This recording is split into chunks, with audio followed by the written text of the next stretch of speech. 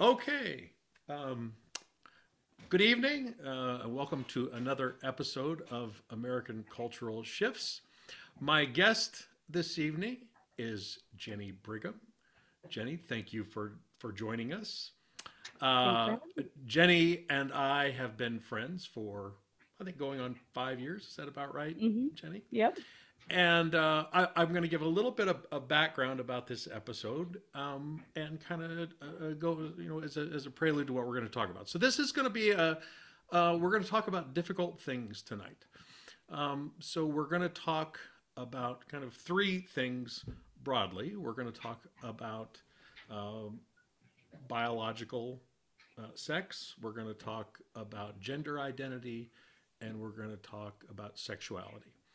And while many people don't like to talk about that in a podcast series called American Cultural Shifts, if you don't talk about something like this, issues like this, I think you're ignoring something that has an issue that is really changing in our culture. So, Jenni, if I can just tell folks a little bit, I know you have been married to your wife, Kayla, for, is it 2 years now? Is that right? 4 years. 4 years. Yep. Okay, very good. And you were married to a man before that and had two children, Yes. Blaze Zarin. and Zarin, and they are how old? Blaze is 8, and Zarin just turned 5 today. 8 and 5. Oh, happy birthday to you. Okay, and so Jenni and I, over the last several years at work, Jenni works in the same office that I do in neurosurgery, and she and I have had several conversations over the last 5 years, probably dozens of them, about these three issues. Yep. And I must tell, I've told Jenni this before, and I want to say it on the podcast, but I have never gone away from one of those conversations with you and not learned something. And I always appreciate that you're very open with me. You have thoughts that are different than mine, but I want to say I think we have both been respectful of each other's thoughts, Oh, and the absolutely. conversations have been good. And so I was very anxious to have you come on and share some time with me on this. So Yeah, thank you again. Now, with that being absolutely. said, I also will say that and Jenni, you and I are not going to make any friends on this tonight, right? No Um, friends needed. We have each other.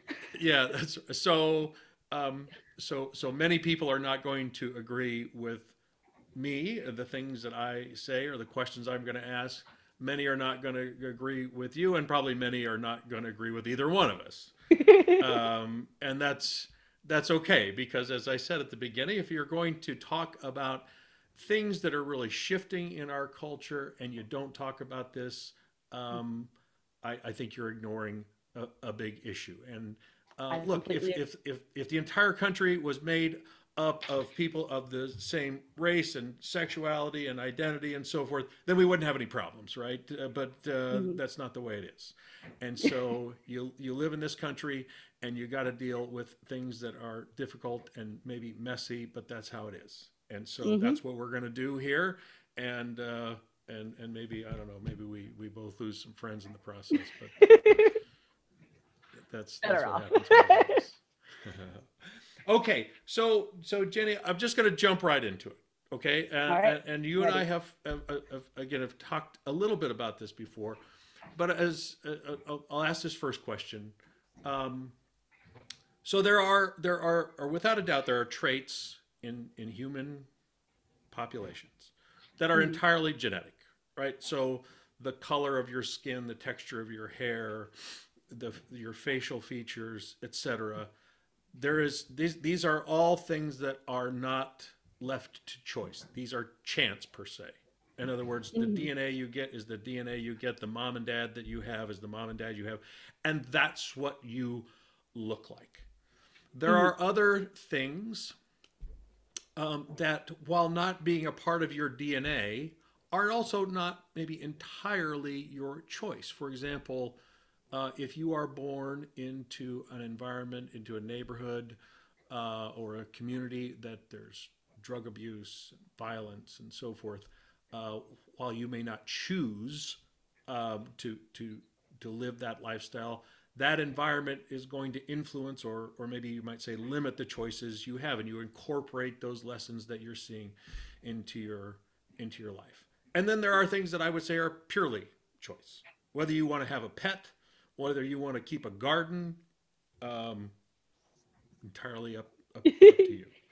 Okay, so those three things that we just mentioned: biological sex, gender or gender identity, and sexuality. In your opinion, and nobody really knows the answer to any of this, Jenni, so that's why your opinion is just as valid as anybody else's. Are those genetic things? Are they environmental things? Or are they pure choice? And you could take either one of those three first and start off. I mean, yes, there are things that it is purely by chance, like you said, with environment, things like that. But when it comes to like gender identity, sexuality, all that stuff, I mean, I think that your environment does play into maybe when someone might come out, how comfortable they are coming out to their family and things like that. But I mean, do I think that if I lived in a different community, I maybe wouldn't have been gay? No, because I grew up Catholic. I went to Catholic school and catechism, and I did that for years, and I still ended up being gay and marrying a woman. So, but I mean, it definitely influenced when I came out and how I came out, and leaving the Catholic community behind to, and then waiting several more years after that. But I mean, I strongly believe that,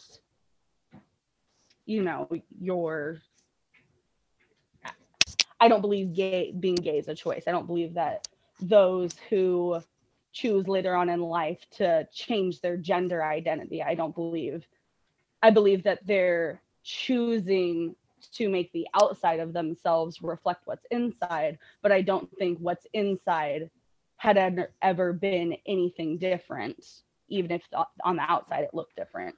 Okay, so let me make sure I'm understanding you then. So you're so biological sex, that's in your DNA, right? So you're an XX if you're female, you're an XY if you're a male, and then there are, of course, a few that have, they're genetically are neither XX or XY. Yeah. I mean, we're not really talking medical, about not talking about the medical issues. side. Right. Well, but then so that's the, and then you would say the gender identity that you choose, as well as your sexual orientation, that is choice. Yes, and I believe that it also evolves over time. No, I said that wrong. You would say that's wired into the DNA. Oh no, yeah, sorry, not choice. That is just who you are. I mean, it's wired into me. I knew from the time I was a little girl that I was attracted to women, but much like any young kid, you don't fully understand those feelings until you're an adult. And I mean, I could say strongly at the age of 5, I had a crush on a girl. I could say I had my first girl kiss when I was 7 with my best friend. I mean, normal little kid stuff, but it wasn't overly sexualized like a lot of adults bring into the content when you talk about gender identity and sexual orientation. It all becomes so graphic when it doesn't really have to be. And Jenni, by no means am I asking you to speak for the entire gay community here, but I mean, of the people that in the gay community, do you feel like most of them have your story? In other words, just like you said, like, I knew there was no choice in this. It was hardwired in my mind. Do you hear that story? I'll say a lot. Yes and no. I mean, it's with everything else in life. It all comes with experience. I mean, Sure. you can, and it also depends on the person. I am one that I have a hard time making decisions. Go to an ice cream shop, I spend 20 minutes looking at which flavor I want. So I mean, when, especially if you want to talk about like things that are socially hardwired, it's boy girl. So when you're taught that as a young girl, that I will find my prince and I will marry him and we will have babies, and then when you get into your upper years, do you have a boyfriend? Oh, you like this boy? I mean, it's constantly being imprinted on me that which boy am I interested in. That was what socially was expected Yes, exactly, socially in your expected. And family. yeah, family, friends, because once you say, oh no, I like a girl, all adults around are like, oh my gosh, what are you going to do with that girl? Like, Mm-hmm.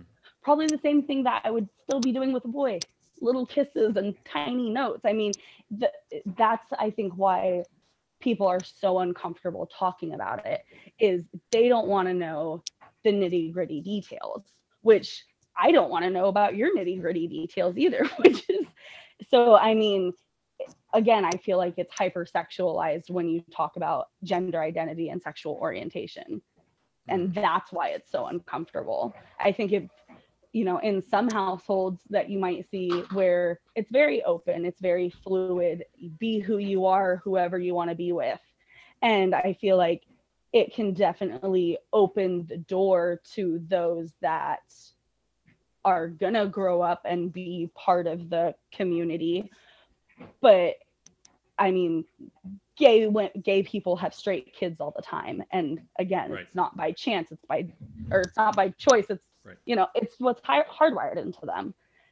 But I mean, talking about it more, getting it out there, creating more resources to younger kids, because you don't find out when you're 18 that, oh, I like women, I like men, whatever. It starts from being in your adolescence. I mean, crushes on the cute prince on TV, and liking that boy band or liking this rocker chick. I mean, that all happens in adolescence, and when you limit those resources to young kids to be able to talk about it, you're cutting off a huge part of not only helping a kid find their own identity in every aspect, but limiting their even understanding when it comes to, health. And, when you take sex ed classes in high school, it didn't prepare me for anything when it came to having a woman to woman relationship. It prepared me with how to have sex with boys. Right. It just, yeah, you limit so much, and you may, when you're not implementing this, it just makes it harder for others to, find their way. But I mean, I do have friends that, have come out very, very young and their family was more open about it. I've had friends that come out young and their parents are not okay with it and they lose contact for years. I mean, Right. So do you? I almost hesitate to go down this rabbit hole, but I guess I will. So there's this issue in Florida right now where the Florida state legislature, passed a law. It's called in the newspaper. It's called "Don't Say Gay," but it is yep. my understanding, if I've read it correctly, is that in the public schools there will be no teachings about sex education between the ages of between kindergarten and third grade, I think. And that has been very controversial, obviously. Yeah. Would you say? Do you think, in your mind, is kindergarten through third grade, is that too early? Is that an appropriate time to start talking about those three things: biological sex, gender identity, sexual orientation? I mean, the parent in me wants to say, gosh, that's so young. Yeah.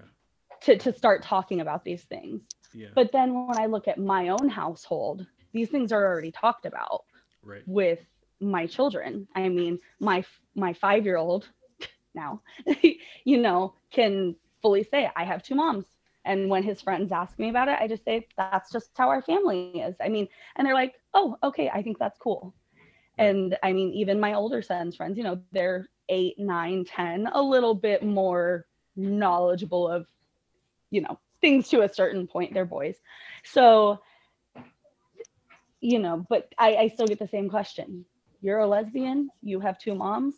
That is really cool. And then that's it. And I mean, there's no further questions. There's no them needing to wrap their head around it, because as children, their knowledge is so limited. Right. But I think introducing that,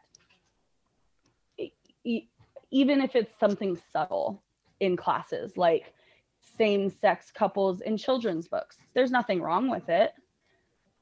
And Right. I mean, I wouldn't be opposed if those were being read to my children and things were being taught about just different family dynamics.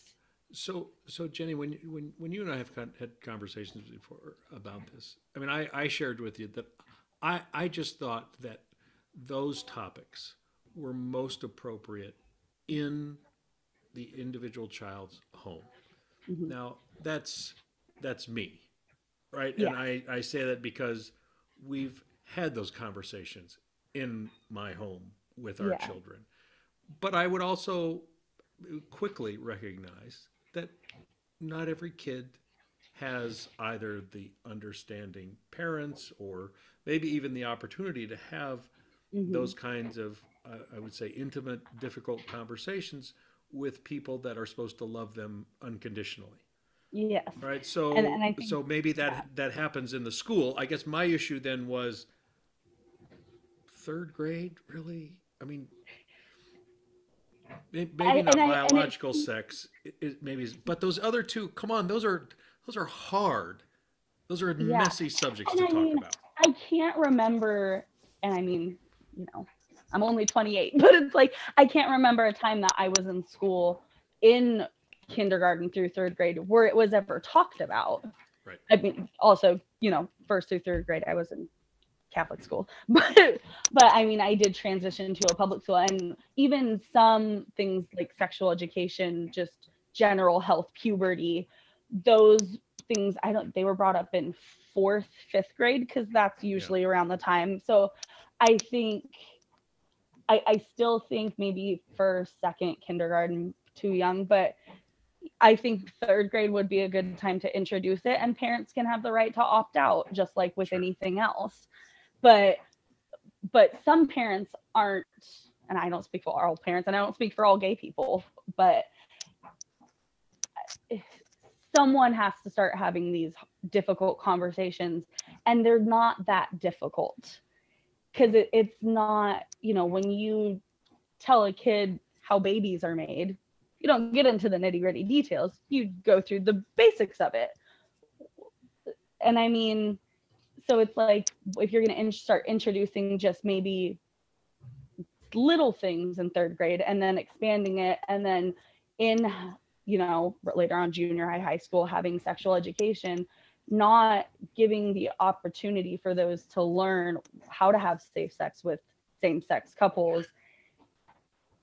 I mean, why limit our children on how much medical information they could possibly have?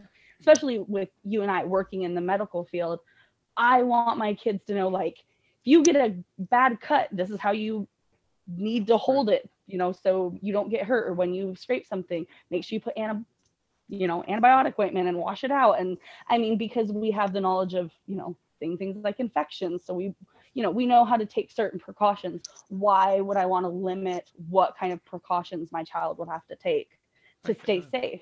I see what you're saying. Because, you know, STIs, STDs, unwanted pregnancy, all those things can be avoided if you're talking to your children about, I mean, obviously some kids are going to do what they're going to do, but you can try. I mean, that's all you can do as a parent, is you can try to limit them getting hurt, catching something, because regardless of if I or anyone as a parent feels differently about it or anything, if your kid is gay, they're gay. If they're trans, they're trans. If they're whatever, they're whatever. And there's nothing you can ever do about that.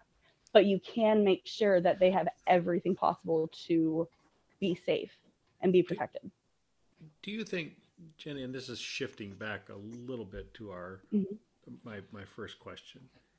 Do you think within those three issues, maybe not biological sex, because I think we both agree that that's kind of hardwired in the DNA, but with regard to identity and sexual orientation, do you think that that is something that is fluid in someone? In other words, at different moments in their life, can they take on different gender identity, different orientations? Oh, Um, absolutely. and you would say that is so. So tell me how that squares then with you were saying, that this is hardwired. Gender, they're expressing Mhm. what's hardwired. Their sexual orientation, that is hardwired. So how do you square that with your notion that it's also fluid? So I mean, it's gonna also just be dependent on the person, and I want to say I can only give an answer based off the knowledge I have at the time, which is the knowledge that I have about myself is I am a lesbian, and that's just what I am. But I mean, if I look back on what my sexual orientation, what my identity was through the last 28 years of my life, I would have said straight. Then I would have said I was curious. Then I would have labeled myself as bi curious because I wasn't I sure. And see. then bisexual. And I remember trying to come out to my mom saying, and I chickened out at the last second and I said, I'm bisexual. And she was like, it's a phase.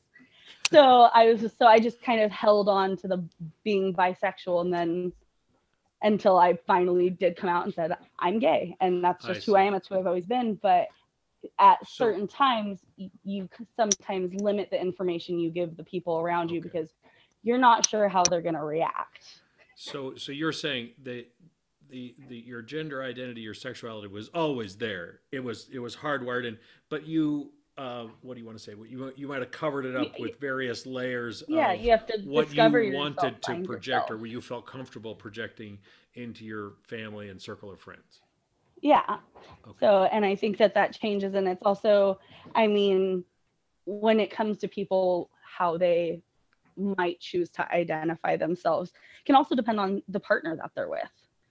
Oh I yeah. mean, I can say that I'm a lesbian and I'm monogamous, but if I were to be polyamorous and I have extended my relationship with different people and they identify as something different, like non binary or as male, it wouldn't really make sense for me to say I'm a lesbian, I like women, but I'm bending that for you who identifies as male. So I might reassess what I'm interested in and say, okay, I'm pansexual because it really just matters about the person on the inside, not what you're identifying as. And I see. it can change. And, because as a lesbian, and if my wife were to somehow go through a sexual change and become a man, it, people would ask me, how are you a lesbian when your wife's transitioned and is now male? And to answer, I'd be like, well, then I guess I'm pansexual because it doesn't really matter what they identify as. I care about the person on the inside. Oh, so yeah, So, so that's interesting. So I never thought about that. yeah, so But it's but just it's but layers. that's so your gender identity could be fluid, really depending on the Mm-hmm. person that you're with and how they identify. Mm-hmm. So that would square with your this is genetic, this is hardwired, but I because of whatever filter I put on it based on who I'm Mm-hmm. with and my circumstances and so forth, I could identify in a different way as a different Yeah, sex or whatever. and Okay, that's why I think okay, that or a different it's orientation. I think that that's why the LGBT has expanded to the QIA plus, is that it is a spectrum. It is so fluid that I mean, there's just, again, it's so many different layers, and it just depends on the person that you're with, and it depends on what you also are okay with saying what you are at the end of the day. Okay, all right. So I'm gonna press this a little bit further then, Jenny. So okay, so tell me in your mind, how is say uh, gender or orientation. How is that different from, say, age or race or height? And my contention here is um, I'm 54 years old. I can't say I'm 24 years old.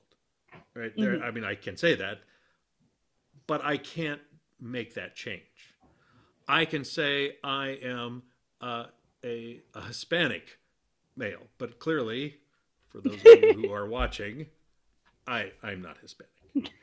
I could say I want to be 7 foot tall, and I want to be, I want to play for the, I don't know, the senior basketball league, at center or whatever. No, right? It No, doesn't work. Everybody no. knows, everybody would acknowledge there's nobody that would be confused by any of those things with just even a glancing Mhm. pass at me. So tell me then, how do you think, given that what you've said about Mhm. gender identity and sexuality being hardwired, how are they different from say those three things? I would say they're different because what I am and who I am are two completely different things. What I am is I am 28.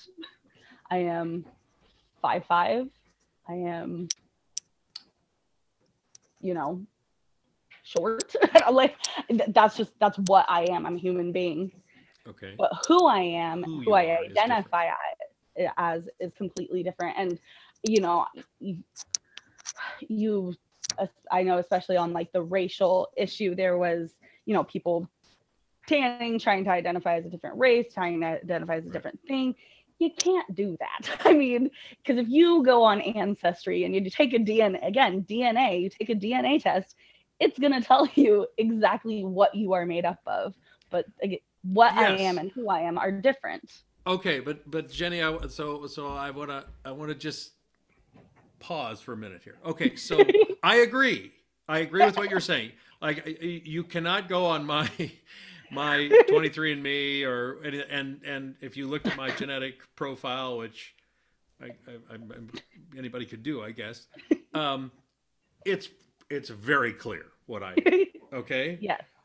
but in this case, so gender identity, at least as I think about it, would be a moment where you say, I don't care what the DNA tests say. Okay. Mm-hmm. I may be genetically uh, male. I'm an XY. There's no question. But I want to be treated like a female. XX. Okay.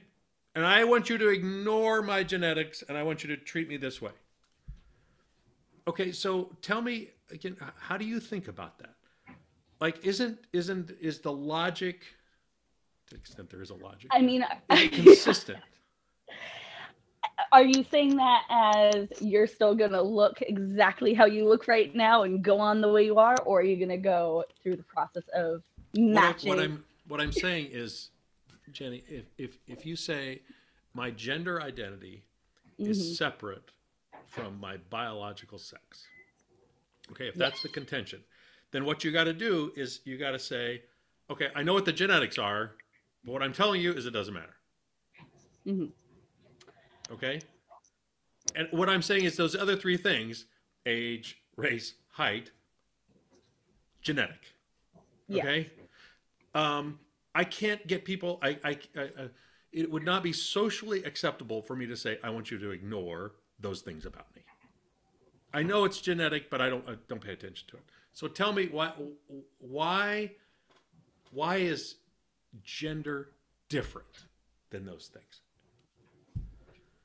Oh, man. So, and I don't speak for like the transgender Yes, community because I'm not right. transgender and all that. But I do have strong opinions when it comes to trans rights, the trans community, because like everyone has a right to ask to be called by the pronouns of their choosing. However, it's a choice, and nobody by any means has to respect that or acknowledge it.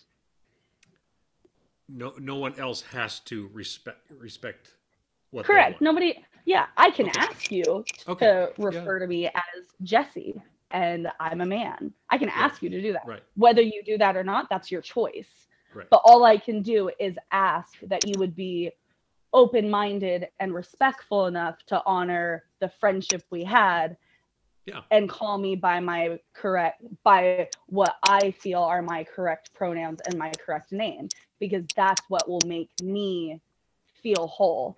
And I think that when you're asking people to do that, it's one, I get the public, I get, you can't force anyone to do that, and nobody's forcing anyone to do that, but you are I mean, yes, there are people that expect it and Right. feel that they are entitled to it. I am not one of those people, because I would just hope that whoever I would tell this to would respect and honor me enough to do that for me. But that's their choice. But then it's also my choice to end the friendship and say, right. well, I don't need this in my life. And then again, that's my choice. It's Yeah.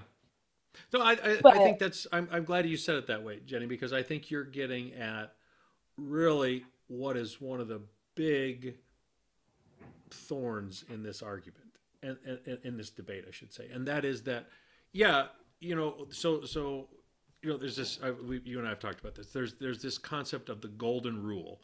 And the golden rule is a biblical thing, but it's kind of interlaced in American law. And it's that treat others as do unto others as you would have them do unto you. So treat as you would want to be treated, if I can paraphrase it that way.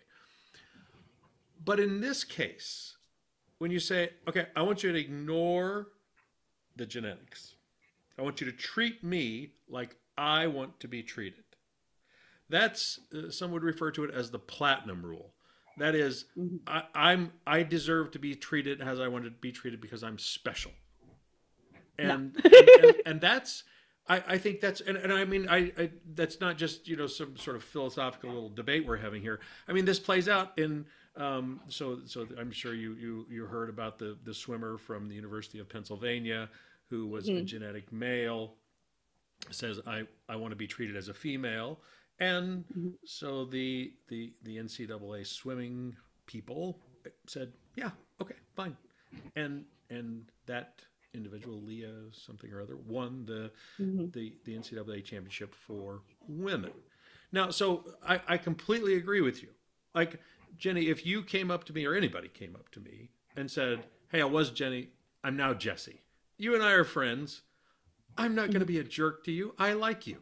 I want to continue to be your friend. And so I would go, yeah, sure, fine. But then where it becomes more complicated is, so what's the government supposed to do? What is the body writ large supposed to do to acknowledge your desire to be, in our hypothetical, Jesse? Yeah. And that is, and so what I'm hearing you say is, hey, I don't really agree with that either. Is that right? And I don't, and I think that we as a country still have a ways to go to figure this out. I don't think it's going to be figured out today. I don't think it's going to be figured out tomorrow. I think that we still have a long way to go when it comes to gender rights and trans rights and everything else, and how we're going to move forward as a country, and how to categorize these things, because that's basically what we all have always done. It's been boys versus girls. Historically, it was blacks versus white. I mean, now it's transgender versus, genetically birthed, whatever. So I just think that, just like before, when we fought for, interracial marriage, when we fought for, same-sex marriage, women's rights, women's right to vote, women's right to work, everything else. And now, we just need to figure out what the next step is as a country on how are we going to acknowledge these other human beings that are part of the, part of the United States of America, that are part of our country. what are we going to do to help them feel included, because they are just as equal to me as I am to you. Yeah. And I So think that now we need to figure out what the next step is as a country to either have transgender Olympics or trans teams, or start putting a weight limit on certain sports and height limits on certain sports to make it so it's more equal. Because if you're worried about someone who was genetically male at birth being female on a female team being 6 foot tall and a good foot over the other girls, yeah. then start putting more limitations on what it takes to make the team, other than just what you are and your Okay. gender is. Let me back that up just a little bit. Let's Okay. so let me ask you this. Okay, so since let's see, since 19, I think was it 64? I think it was 64. There have been federal laws that prohibit discrimination in employment, voting, education, public accommodation based on Mm-hmm. race, color, religion, sex, including sexual orientation and gender identity. Yes. Do you feel, as a married lesbian woman in 2022, do you feel protected by those laws? Do you feel like it's out there? Well, just go ahead. Tell me how you feel. No. I mean, because yeah, the law's there, but I mean, there's a lot of laws for everything else, and that still hasn't stopped anyone from committing a crime.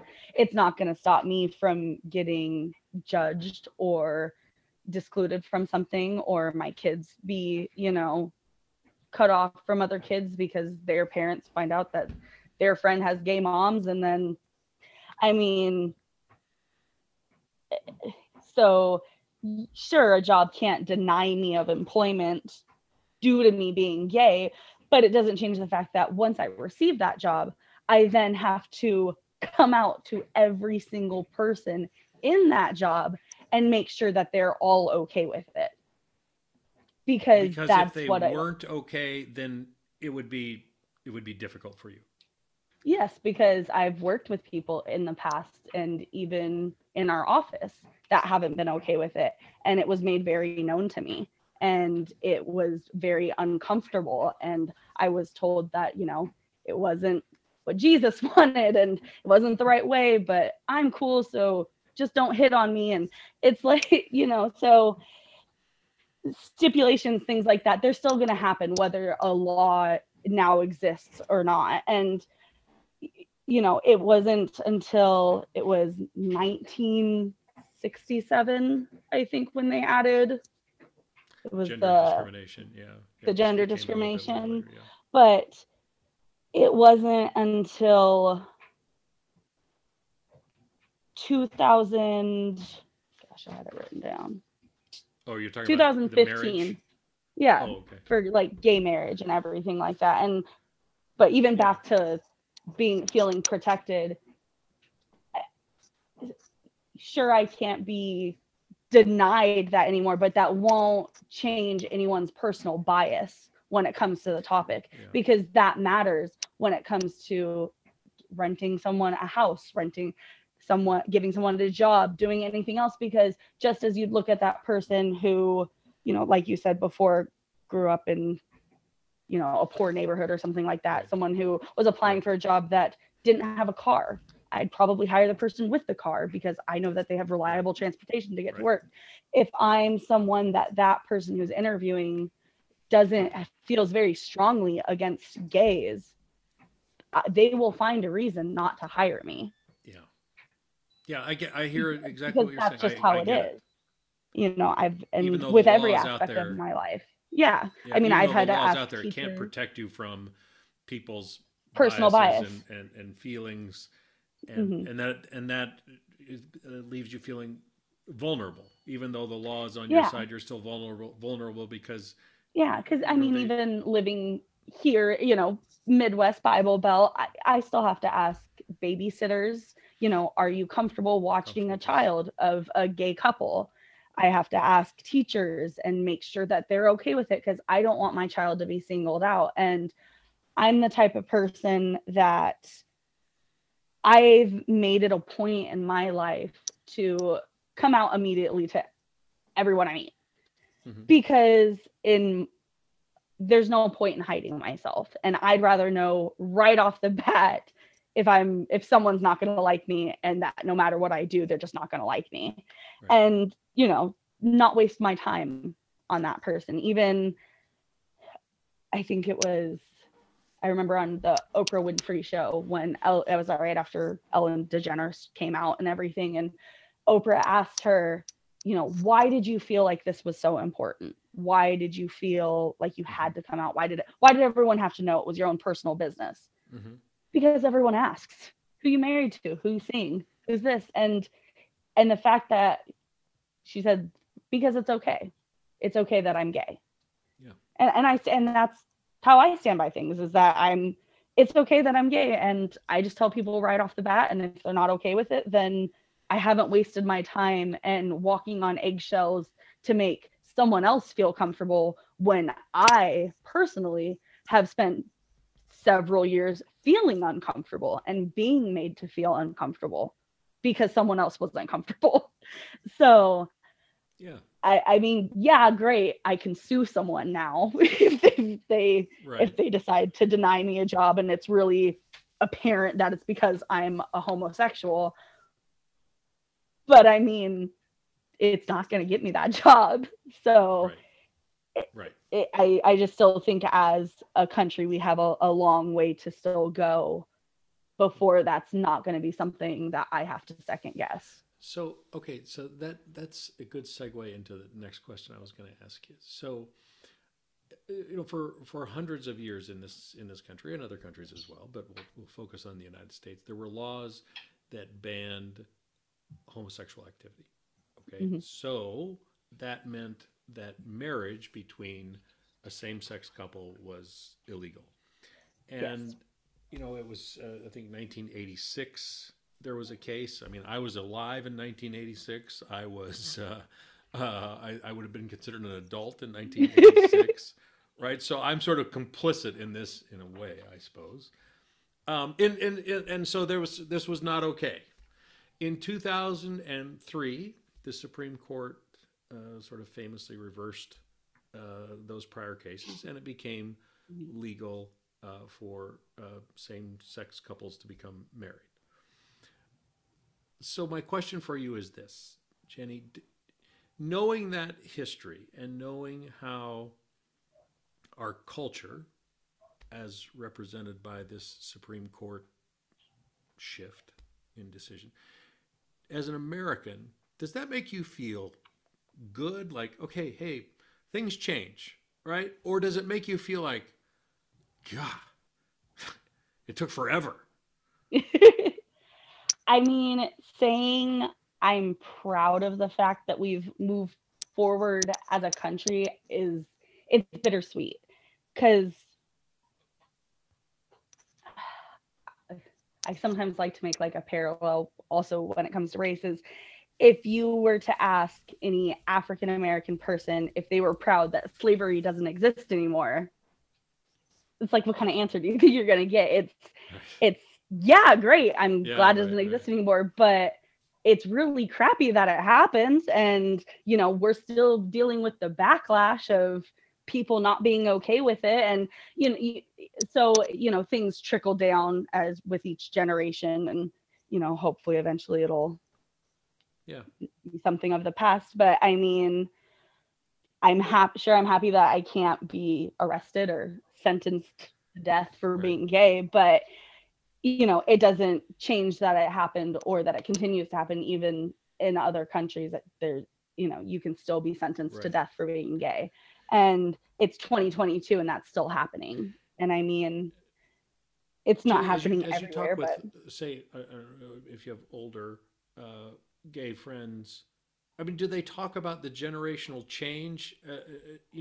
Do they feel, hey, it's more accepted now? I don't feel, as you said, like I'm walking on eggshells all the time, or no? Is it still feel uncomfortable, I as uncomfortable, mean, I should say.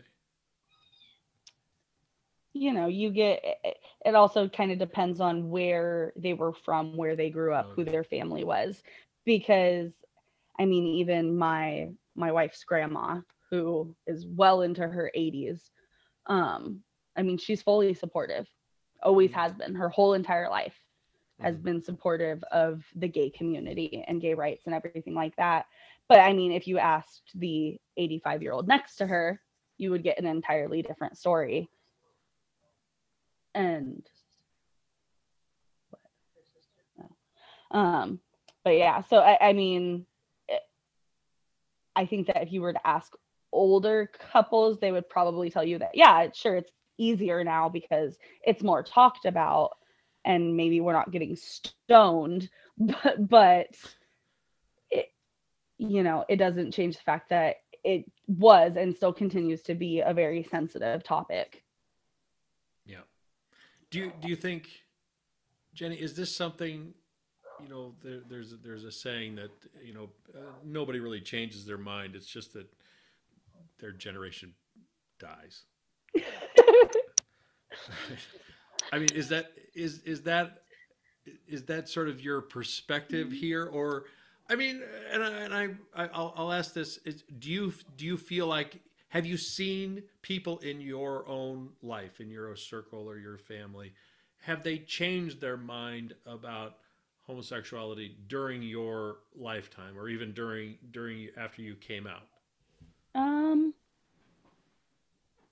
I mean, I would say yes and no. Like, even coming back to like my mom, for example, my mom had gay friends. She had lots of gay friends. My uncle was gay. I mean, it was known to me that they were gay. I mean, it was such an okay thing because and those were my mom's friends. And but it's like, but still at the end of the day, when it came to our family, we were Catholic and we don't do that in our house. It's okay if everyone else does it, but we don't do that. And so it's like, but I mean, over the years, that obviously changed. Not that she had a choice, but I mean, it just kind of varies, and it also depends on how that person's gonna view their relationship with another person. Right. Do you want a relationship with me or not? Because if my Right. mom and my parents hadn't been supportive, then they wouldn't have a relationship with me, Right. because I deserve parents that accept me, because that's what you're supposed to do as a parent, is you accept your children and you're there for Yeah. them, everything like that. So I mean, she changed her opinion on it. And I do think that her maybe opinion at the time, even when I look back to like my younger years, it came out of a place of protectiveness, because again, gay marriage wasn't legal. I was Right. born in 1993, so even homosexual acts hadn't even been legalized for 10 years. So it, I think that that's Yeah. definitely kind of changed as You're. you I. see it more. I think, you know, Jenni, and I'm obviously I'm almost twice your age, and so I have a little bit, I have a longer history here to reflect on. But I mean, I remember, conversations with people in the late '90s that were very anti-gay, very like, we don't want them to be, they shouldn't allow to be married, shouldn't be able to adopt children. I mean, those kinds of things. And I must say, my sense, again, as a 54-year-old white heterosexual male, for what it's worth, is that, man, public opinion changed fast. Like Yeah. today, like, oh my, that seems, when we talk about laws, as late as 1986, the Supreme Court says, no marriage. Mhm. And now it's sort of like, oh, that was like another world. Like, I can't even believe that, right? I mean, to me, it seems like, Yeah. wow, that really changed fast. And I'll say fast in comparison to, say, race relations, where Hmm. we arguably we're making progress, but it ain't that fast, you No, know? because I completely agree, because I even see, like, I notice in the media, commercials, whatever, Mhm. commercials, memes, Yeah. children's books, movies, things like that. You're starting to see a lot more interracial couples on, like, Disney channels, kids movies, because I watch those with my kids. I see a lot more interracial and including more races and backgrounds, and people of different countries and religions, and people of different genders and gender identities and all that.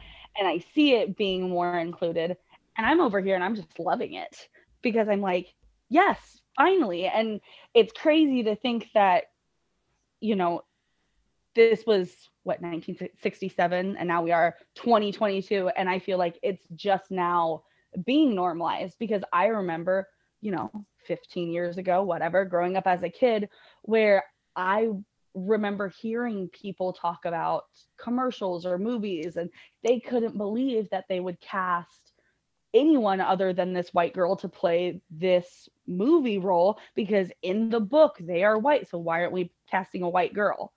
And I mean, people were losing their minds over it. We're so upset about changing anything in it, or including anything than what was considered the standardized approach to any cartoon, movie, whatever, commercial. But I mean, I do. And I remember, Mhm. 90s, early 2000s, people were just losing their mind over it.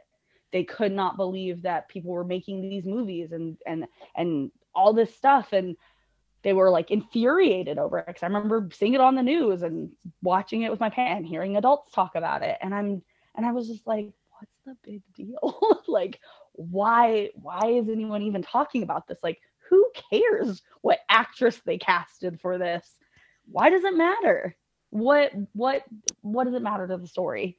And so, I get excited every time there's like a gay person in any movie and it's Yeah. being recognized, or any transgender role in anything, because I'm just like, thank you, because you are making this small tiny little thing, just as casting a role for a gay person or Yeah. any person in the, that whole thing. But it does such a huge thing for so many people, that it, like, if people could understand the how much it can just touch you and bring you to tears, because you're just so happy to see something on the TV that you can relate to, and that feels so, and it looks so natural, and it just makes you so happy you want to cry, because you're just like, I know that other people are seeing this, and that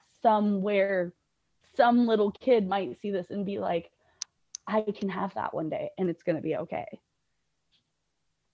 And That's really well said, and it's just like, Jenny. why, I think that, why are we limiting that? Why are we robbing people of that wonderful finding themselves Yeah. experience that everyone should get to have, whether it be finding yourself learning how to play the piano, or finding yourself doing photography, playing music. Figuring out who you are as a person is the biggest thing that anyone can go through. And And I just think I that can understand creating you that more. a little bit better here, because I mean what you said about before, like, look, this was not a choice. This was always who I was. I had this identity. I had this orientation. It was always there. And so when you see other other people like you, sort Mhm. of, can I use the word normalized? Like, this is just, Yeah. these are people are these are they're your neighbors and your family members and so forth, and it's normal. It makes you feel like, hey, okay, I'm not. I Yeah. can be who I I'm not am, alone. and I can be accepted. I'm not alone, right? Yeah. Yeah. And it makes, and that's why it's like, I'm sure people everywhere, because with anything that's on social media or what news, whatever, is everyone's like, I'm so tired of hearing about this. I'm so tired of talking about this. Well, we're not going to keep talking about it until there's nothing left to talk about until we've gotten to the point as a country to where we don't need to talk about it anymore, because the resources are there, the laws are there, the knowing that it's okay to be gay, that it's okay to be who you are. Once I think we all get there, then maybe we won't have to hear about it so much on the media, because it's not going to be an issue. I mean, I don't remember. I mean, I can't speak for everything because it's not like I cover every news channel, but it's like, I don't remember the last time I heard of, someone getting their house burnt down because their neighbors found out that they're in an interracial marriage. Right. I'm not saying that it doesn't happen and that doesn't happen in other countries or may happen in other places, but it's not something that we're hearing about a lot anymore. Why? Because it's been 40, 60, 80 years, whatever. It's been a long time. And it's not something on the news. Yeah. That's not what we're recognizing right now, because we've made it past that. Jenni, as I listen to you, I also think about, we're talking about normalization again. So, the reason that human beings are the most successful animals on the entire planet is because of our ability to collaborate with each other, right? I mean, we communicate with each other very easily. We divide and conquer. We divide up our responsibilities and so forth. But that's what makes us very effective. But the flip side of that coin is that we reserve that collaboration for people who we think are like us, right? And sometimes that's race, and sometimes it's gender, and sometimes it's sexuality, but that's sort of how it works. And so when you normalize these things and say, look, I'm just like you, it sort of makes that tribe, if you will, you're sort of included in there, right? So now I don't have an issue collaborating. I don't feel, I feel like I can be a part of the group. I can be a part of the tribe. I'm like you. I'm not different.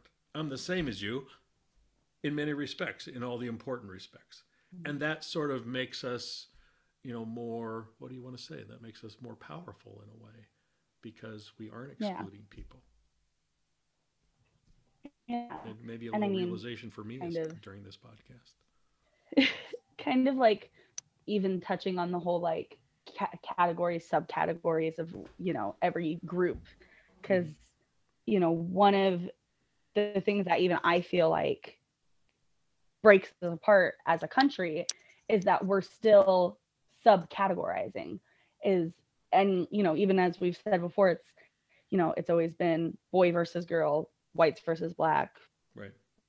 Race versus religion, everything like that, class, all of it. And we've made it past interracial marriage, we've made it past gay marriage, gay rights, certain things like that, and yet we still fall down to man versus woman.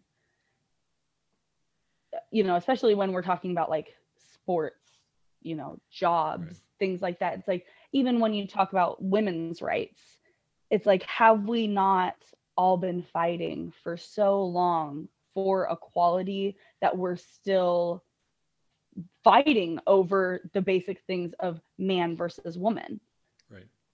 And I just think as a country, we've come so far, and we still have a good way to go, but maybe there's a way to stop making it man versus woman and try to find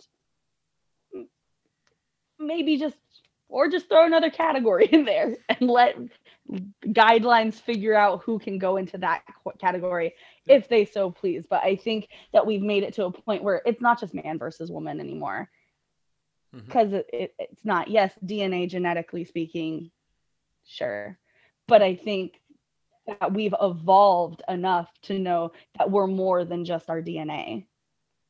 Yeah. Well, that's well said. And probably a good note to wrap this up on. I mean, that's really well. Yeah. That's really well said. I mean, it kind of brings us home from where we started. That it's DNA, but you're not. Who you are is not just your DNA. And I think another thing is part of the LGBTQIA plus. The biggest one that I want to touch on is the A, because that's for allies, and anyone can be an ally. Alan, I would consider you an ally because you're a good friend. And I feel like at the end of my day, you would probably stand up for me and my rights because we're friends. And, Yeah, so I would consider you an ally. I'd consider you absolutely. part of my community. Yeah, and I even though we may disagree about some things like we've talked about tonight, and we'll continue to talk about, I'm sure, in our own conversations, it doesn't mean that you're not deserving of respect and dignity, and to defend the same rights that all of us have, right? And I think I mean, in a way, again, that's kind of what this podcast is about, I suppose, is to not just talk about the things that are tearing the country apart, but to kind of remind us of the things that we have in common that pull us together. And that those are, Yeah, at the end absolutely. of the day, those are a lot more important, right? It's going to be messy. It's I going to be agree. tough. I mean, there are these issues, and we gotta figure them out and sort through them. But there have to be solutions. We can't just stand in our Mhm. own little tribes and throw rocks at each other and say nasty unforgivable things about each other and expect that we're going to make progress. Yeah, and I mean that's this is just the part of it all. You have to break a few eggs to make an omelet. Yeah, So I think that we just need to keep talking about it, keep making people uncomfortable, keep having everyone hear every side because yeah. that's what That's we're what supposed to do. that's We're what supposed to that's come what does it. together and figure it out because Yeah, I think we've seen over time and everything else that we're ever evolving and we yeah, will continue to evolve past, you know, boy, girl, yeah, other category. I think that also as a country we can handle it. We can yeah, handle adding another category to be inclusive. We just yeah, have to figure out what that is and what the guidelines are and go from there. But it just has to happen. yeah. Well, Jenny, we'll kind of wrap this up. I think we're at the end of our hour here, but yeah, it's a shame we probably lost some friends over the last hour, but nonetheless, I must say I really have enjoyed this and learned a little bit myself once again over the course of our Me conversation. So too. I appreciate that. All right, very Yeah, good. I Thank you, always love Jenny. it. Thank Okay, you. you bet. Okay, talk to you later. Bye. Bye.